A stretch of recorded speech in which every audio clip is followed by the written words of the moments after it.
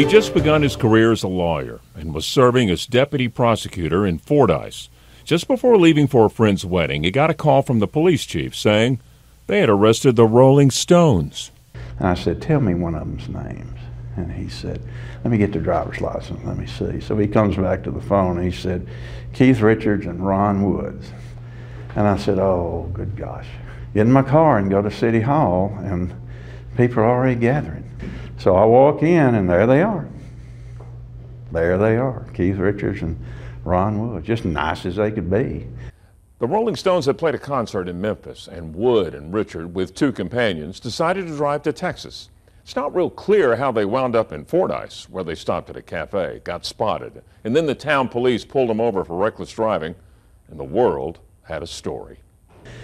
I imagine there were close to 1,500 people outside the City Hall hollering and screaming. We were getting calls from the London Times. All our senators were calling from Washington. The State Department was calling. The Stones never seemed to be too bothered by it all. This was a small bump in the road for them. They had more money than there was in South Arkansas. Tommy still has the original traffic tickets eventually issued to Keith Richards. They came after an 8-hour ordeal. Richards signed them, then paid a fine, and they all left. And that was good enough for Tommy Mays. I just didn't want our little town to be embarrassed. As for those traffic tickets, Tommy has been told they fetched close to 20 grand on eBay. The incident is also remembered by the Stones themselves. In fact, it's in the opening chapter of Keith Richards' autobiography.